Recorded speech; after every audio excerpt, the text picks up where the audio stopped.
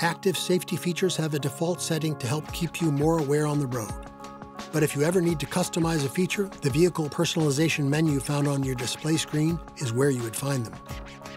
Use the system controls from your display screen to access the personalization menus. Locate the menu items you want to customize.